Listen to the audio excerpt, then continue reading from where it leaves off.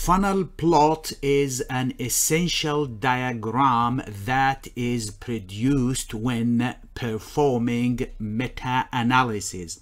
The plot is used to examine and assess whether there is a publication bias, and the meta-analysis is a statistical method that combines results extracted from several independent clinical or research studies that addresses the same scientific or medical or research questions, aiming to generate an overall effect size calculation from pooling all the results from those separate studies.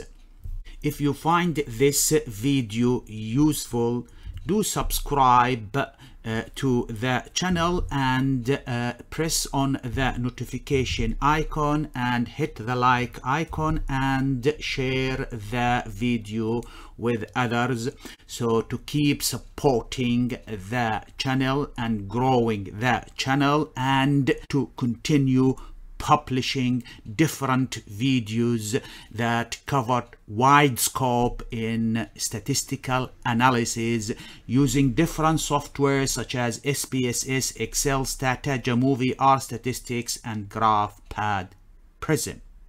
So what is a publication bias? A publication bias occurs when studies with statistical significant effect sizes are highly likely picked, chosen, selected, and published than those studies with no significant effect size. So there is bias in selecting which data to include in the analysis based on the effect size. So this is what is the mean of bias. So this bias can lead to overestimation of the actual or true effect size, which can deviate from making a final conclusion based on pooled result and based on the meta-analysis. So to assess whether there is a presence of publication bias in meta-analysis and whether selected specific significant data or publication has been chosen and those that have no significant were deselected, then the funnel plot can be drawn. And a funnel plot is just visual examination of the distribution of the effect size for each study. And another test that can back up the finding from the funnel plot is the Eggers regression test. When the funnel plot is drawn, usually it's backed up, supplemented, and supported by a statistical method, which is the Eggers regression test. So this is the shape of the funnel plot that can be produced post meta-analysis. As shown here, it is a scatter plot with an x-axis that is have on it the effect size or sizes, and on the y-axis is the precision or the standard error. So this graph is in a shape of a funnel, inverted funnel, and it will allow visual inspection of the distribution of these small dots here under the funnel. So the graph will assess publication bias in meta-analysis.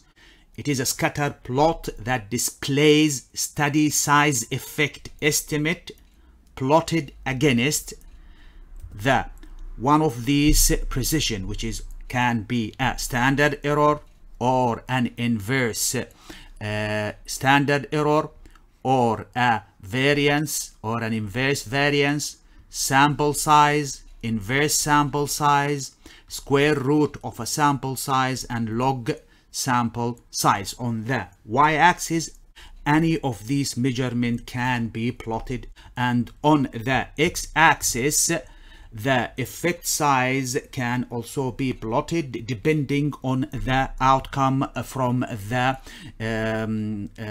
studies in which the data is in a format of a continuous outcome. So if the outcome was continuous, then the effect size can be used, which is the mean difference or the standardized mean difference, and standardized mean difference can include Hedges G, Cohens D, Glacius delta, and also effect size can be a correlation coefficient, which is abbreviated as R. If the outcome from the publications, those separate publications, is binary or are binary, then the odds ratio can be included here on the x-axis, or the risk ratio, or the hazard ratio. To recap again, funnel plot: on the horizontal axis, the effect size estimate from each individual study is plotted, such as SMD or OR or RR or proportion or rates or correlation. On the vertical axis is the measure of precision. In this case is the standard error. And as I described here, the funnel shaped plot has a line in the middle. This line in the middle represents the overall calculated estimate effect size from the meta-analysis.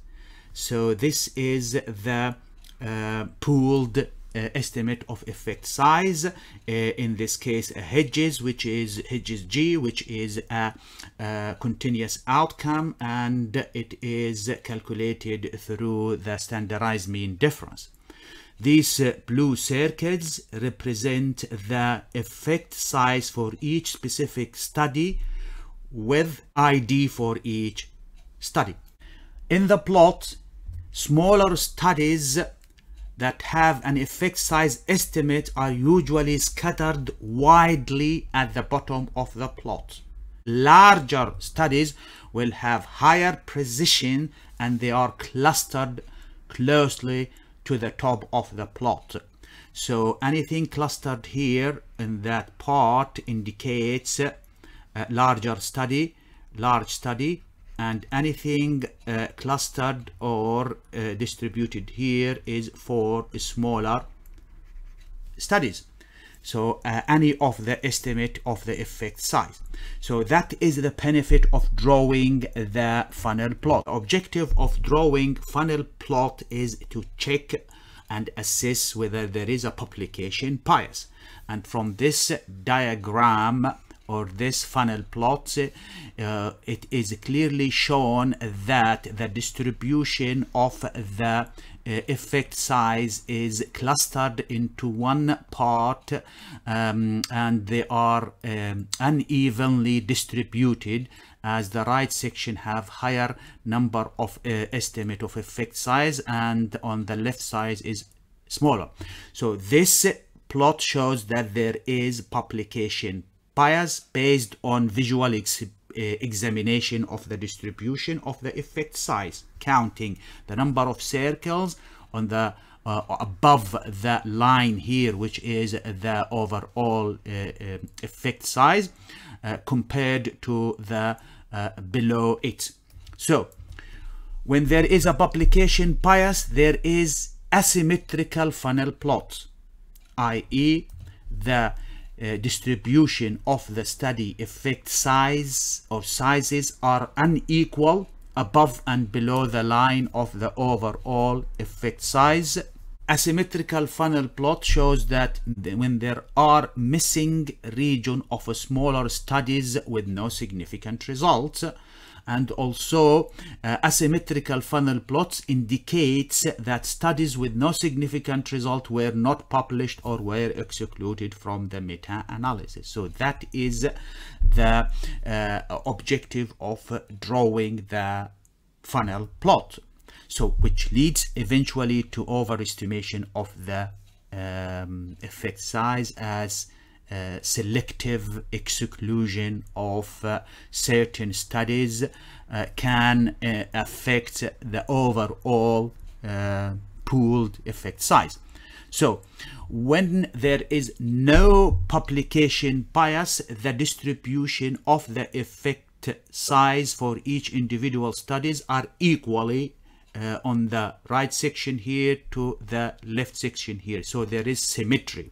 So when there is no publication bias, there is symmetrical funnel shape in which equal distribution of study effect size above and below the central line of overall effect size estimate. So smaller studies scattered more widely around the central line, representing the pooled effect size estimate. Last remark here before closing, that the funnel plot visualization, when there is asymmetrical funnel plot, it does not necessarily indicate publication bias, and when there is symmetrical funnel plot, again it does not necessarily rule it out.